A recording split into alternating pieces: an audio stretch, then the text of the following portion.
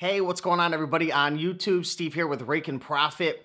In this video, we're going to be talking about how to conquer your fears of going into a pawn shop. And this is going to be video number 3 of this pawn shop series. And the reason why I want to dedicate a whole video to this topic is because I get so many comments from people asking, Steve, how do I overcome my fear of going into a pawn shop? I'm scared to negotiate. I'm scared to bundle. I'm not comfortable, this and that. So I want to dedicate a whole video to it. And it's not going to be an overcomplicated video. The advice I'm going to give you is just going to be straightforward, exactly what I did and what I would do again if I was brand new to the pawn shop scene. So first and foremost, the best advice I can give you, if you've never gone sourcing at a pawn shop, you've only seen videos of people going in and making it happen and you're uncomfortable, my number one advice to you would be to just walk into the pawn shop. You need to start getting comfortable being in that area. So what I would do is I would walk in with the intention of not even talking to anybody, not even negotiating, not even trying to buy anything, and just walk around the premises, just look around, check out your surroundings, and just get comfortable in there. And I would do this a few times if you're really, really nervous.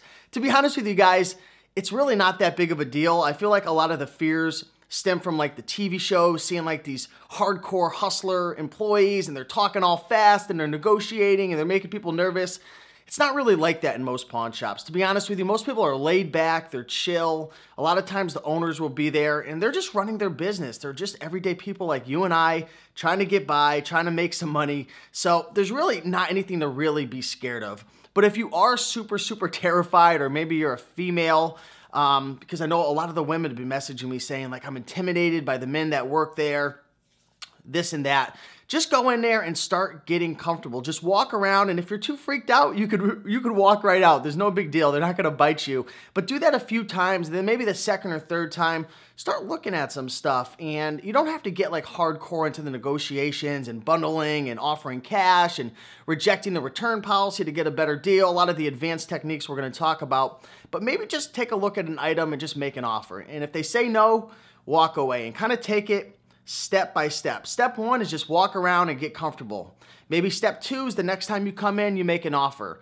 Then maybe step 3, you come in and you try to put 2 items together and see if they take a better deal because you're bundling.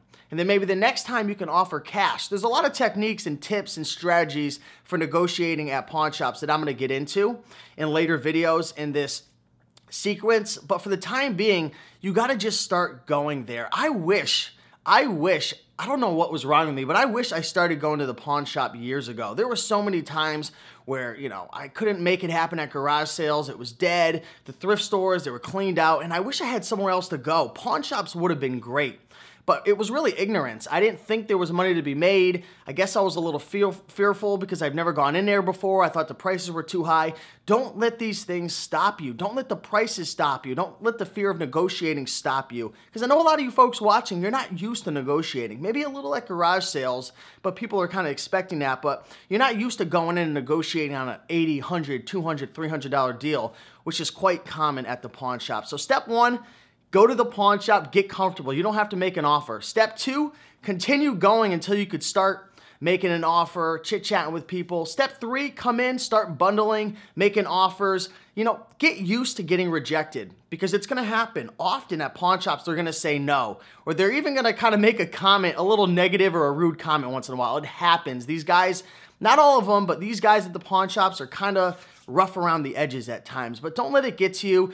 What's the worst that could happen? That's what I always ask myself. What is the worst that could happen if you go into the pawn shop? The worst that could happen is they could say, get the heck out of here. That's a lowball offer, and you walk away. You keep your money and they keep their product. So really, what's the worst that could happen, guys? They're just gonna say no. So start getting comfortable, go in there, make it happen, get used to the rejection, which is gonna happen now and then, and just chit chat with the people. Another tip I have for you is build relationships with these people. A lot of times people are super scared to go into the pawn shop. They're fearful and they go in and they're negotiating with a stranger that they never talked to before, which is fine. I do it all the time. But imagine if you had gone in 2, 3, 4 times and you had talked to them. Maybe you had built a conversation around a common interest and you guys got to know each other on a first name basis, the next time you go in to actually negotiate, you're gonna be that much more comfortable. And what would you rather be doing? Negotiating with a complete stranger or someone you know, or maybe someone you consider to be a friend, right? Someone you built rapport with. So that's another tip right there, but really don't let it stop you, your fear